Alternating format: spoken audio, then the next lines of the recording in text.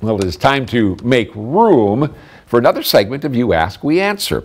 Victoria and Rebecca are wondering, are hotels in Eau Claire allowed to deny renting rooms to local residents? The answer is yes.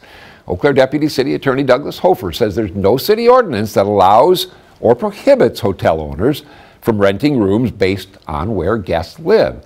Now, he says there is an ordinance that permits hotel owners to refuse accommodations on factors like non-payment, if the person is visibly intoxicated, if the maximum capacity will be violated, or if it seems like the person will engage in criminal conduct. A hotel cannot discriminate based on protected classes such as race, gender, or age. Other than that, there's a level of flexibility of when hotels can turn people away.